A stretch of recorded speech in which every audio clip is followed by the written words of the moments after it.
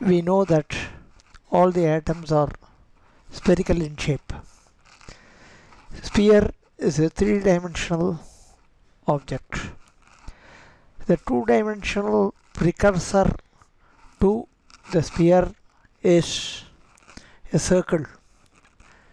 In a circle we have only two axes, x and y, and a circle is what we refer to as a ring. Consider a particle moving in a ring of radius r in the xy plane.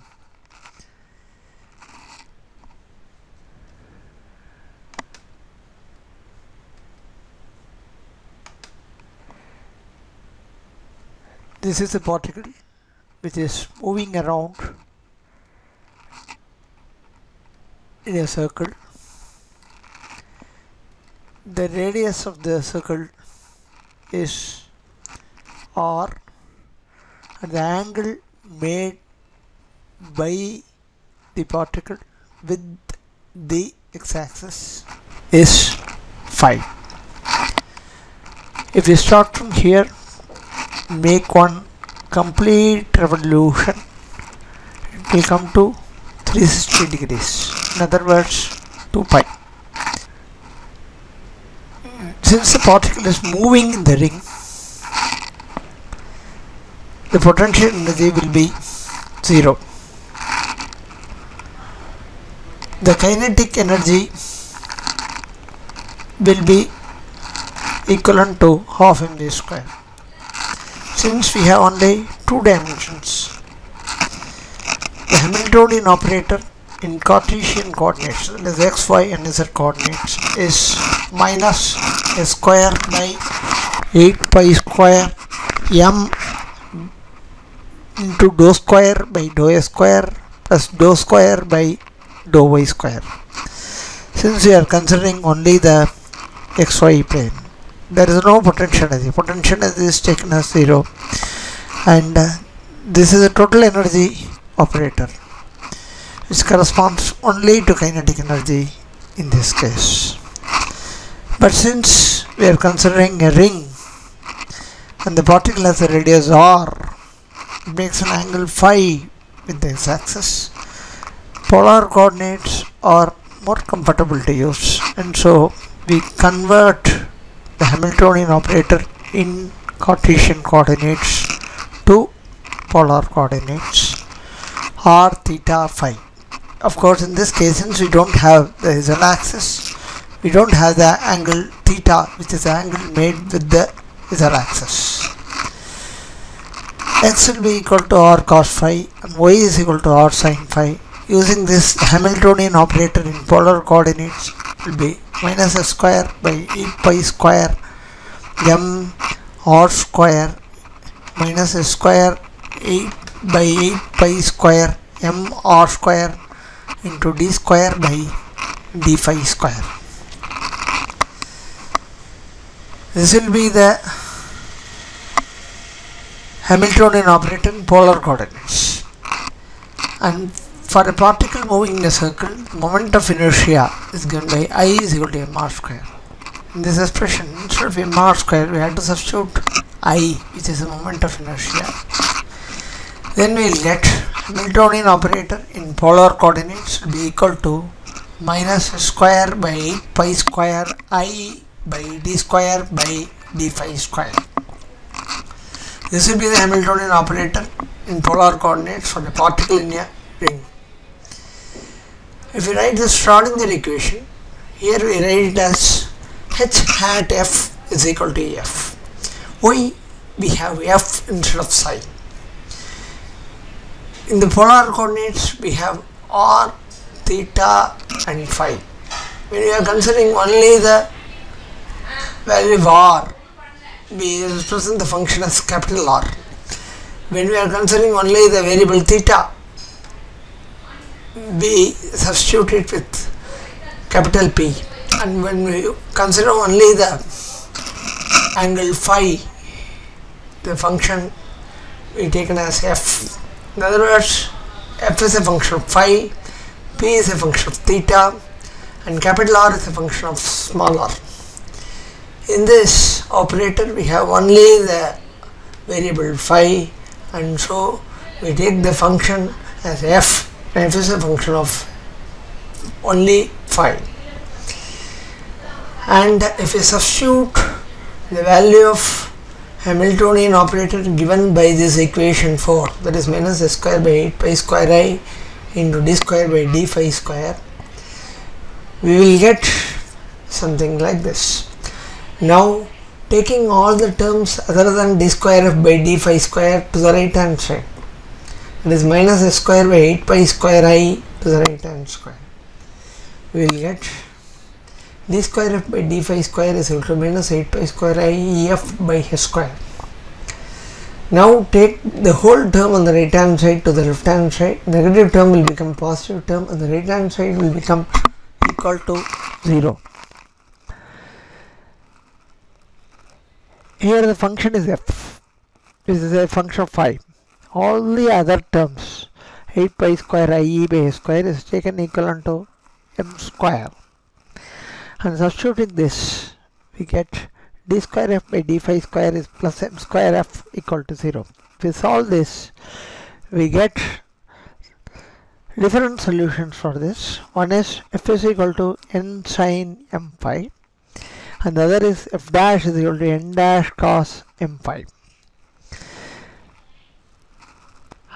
These two solutions, we don't find any complex number, and so there is a real set of solutions, and this is known as circular harmonics. The next solution will be f double dash is equal to a exponential plus or minus im phi. Here we find the complex number I, and so this is an imaginary solution. N dash and a are normalization constants.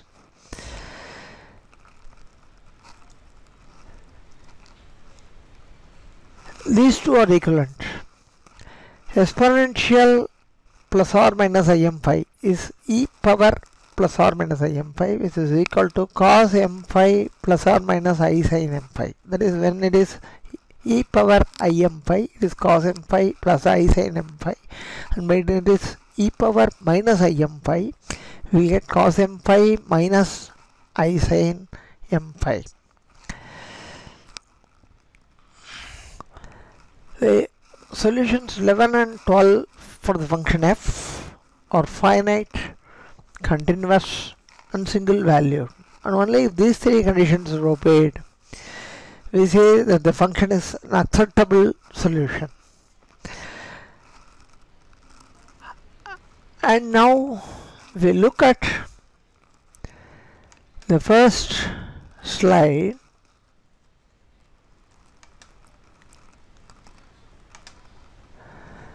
If you look at this point, if we make a complete revolution from here to here, it is 360 degrees and is 2 pi. And the point phi and phi plus 2 pi represent the same point in the circle. And we get sin m phi equal to sin m phi plus 2 pi. Similarly, cos m phi is equal to cos m phi plus 2 pi. And these two relationships will be valid only when capital M is equal to 0, plus or minus 1, plus or minus 2, plus or minus 3. We should know when it is not valid. It will not be valid when it is 1.1 or 1.2 or 1.3, etc. It will be valid only when 1, 2, etc., plus 1, plus 2, etc., minus 1, minus 2, etc. It will not be valid when it is minus 1.3, for example. Similarly, a exponential im phi will be equal to a exponential im phi plus 2 pi. Since phi and phi plus 2 pi represent the same point, e power phi is equal to e power im phi plus 2 pi, and this will be equivalent to a exponential im phi into a exponential I pi 2m. If you look at this relation carefully, here we find a exponential im phi. Here also we find a exponential im phi. These two have to be equal. That means exponential I 2 pi m should be equal to 1. Only when this is equal to 1, this will be equal to this. If we say that exponential I 2 pi m is equal to 1, e power I 2 pi m is equal to 1, that means e power 0 will be equal to 1. That means I 2 pi m should be equal to 0. In other words, we can express this exponential I 2 pi m as a combination of two trigonometric functions, cos I 2 pi m and I sin 2 pi m. Here we will not have this I. Make sure that this I is not present here. This will be valid only when m is equal to 0, plus or minus 1, plus or minus 2, plus or minus 3, etc. Only certain permitted values of m are there. Not all the values of m are permitted. That is the real meaning of quantization. For example, when m is equal to 0, this will become sin 0. When m is equal to 0, this will become cos 0. Sin 0 is 0 and cos 0 is 1, and so we'll get it as 1. Within a ring,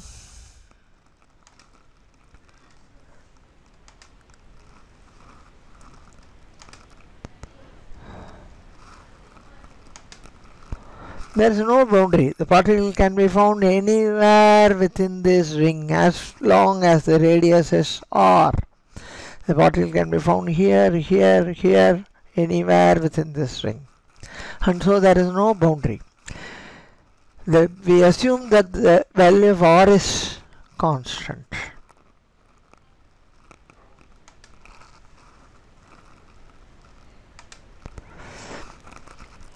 There is no condition for the wave function to vanish at any point, and so there is no boundary condition. Now we will look at the normalization of the real set of solutions. The particle starts from 0 and it ends at 360 degree and it is 2 pi, and therefore the limits are taken as 0 to 2 pi for particle in a ring.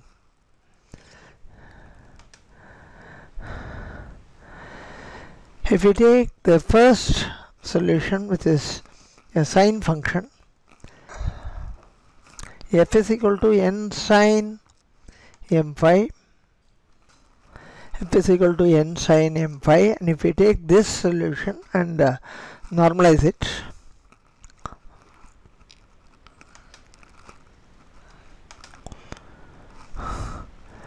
n sine m phi star n sine m phi, and n into n and n are taken as constant out, n square.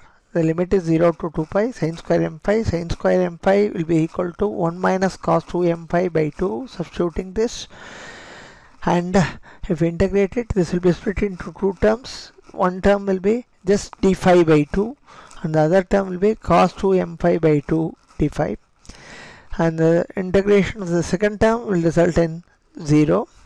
And the integration of the first term, d phi by 2, will become phi by 2. And if we apply the limits, it will be 2 pi minus 0 by 2, and so we'll get f is equal to 1 by root pi sin m phi, f dash is equal to 1 by root pi cos m phi. These are the normalized eigenfunction for a particle in a ring. This is the real set of eigenfunctions which are normalized.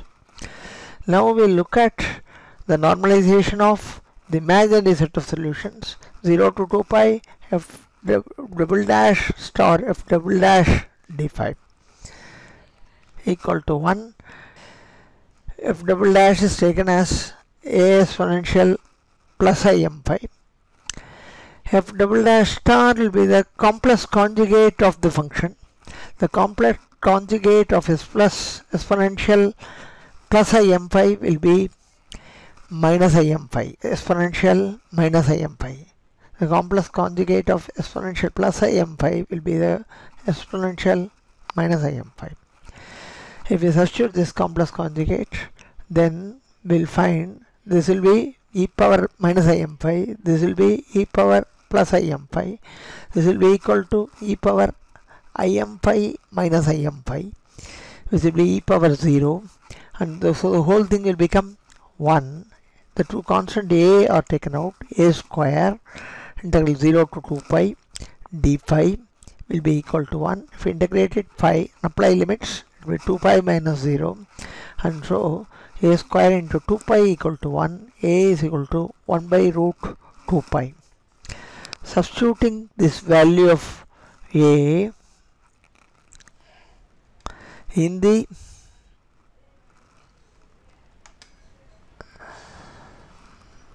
imaginary solution, that's 1 by root 2 pi here,